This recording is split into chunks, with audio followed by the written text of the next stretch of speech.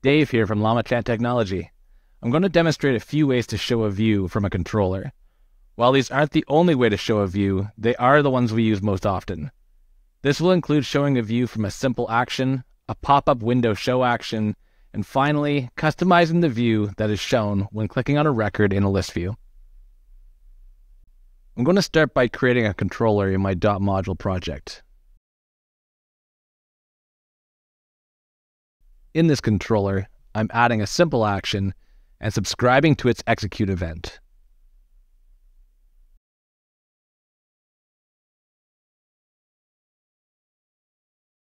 In the event handler, I'll create an object space and use that object space to create a client object. I can choose to customize the client object before I show it in the view. Next, I'll ask the application to create a detail view for the client record. You can specify a specific view if you need to, but in my case, I'll let the application create its default view for me. Now I can assign the view to the action parameters and set the target window and context. You should play with these parameters to see how they behave when showing a view.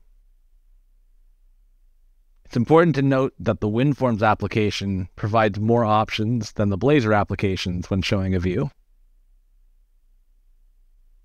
With my controller in place, I'll run the application and click the Show View action. The detail view for the client will appear in a new modal window.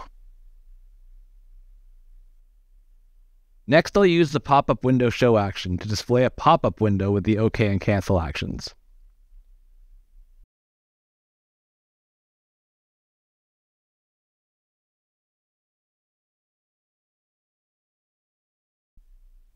To do this, we subscribe to the Customize Pop-up Window Parameters event.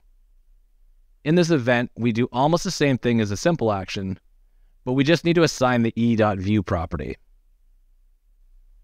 We're also handling the execute event of this action, which is called when the user clicks the OK button. It does not get called if the user clicks cancel or closes the window manually.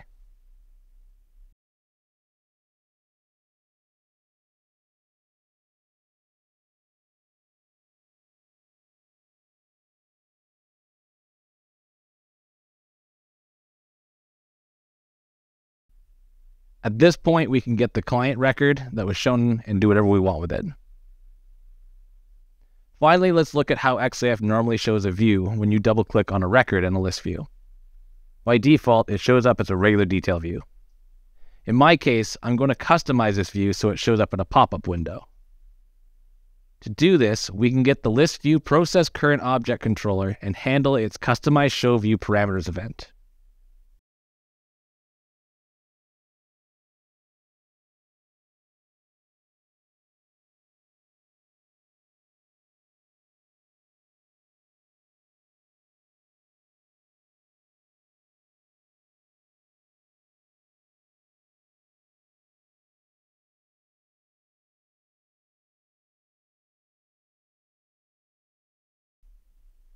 Just like we did in the simple action example, we will set the context and target window.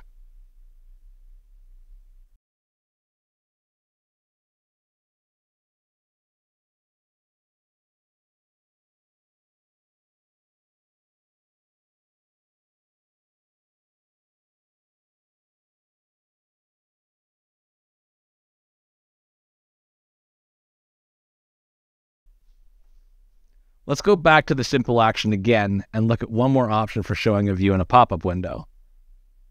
I'm going to comment out the existing Show View Parameters options and use the Show and Pop-up Window method from the application's Show View strategy instead. To make it a little more interesting, I'll also show a message when the OK or cancel actions are clicked.